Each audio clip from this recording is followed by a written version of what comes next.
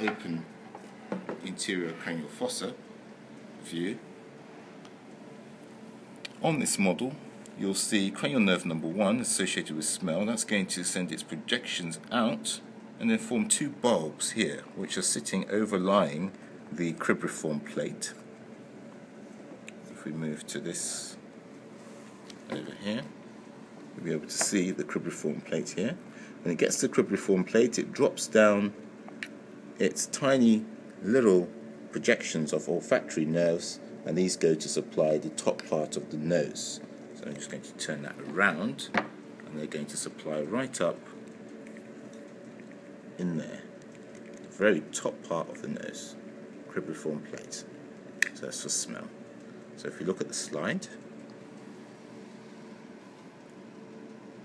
there we are. There's my olfactory nerve coming down, cribriform plate, drops down the fibres into the very top part of the nose, and that's where we're taking smell, filaments of the olfactory nerve 1.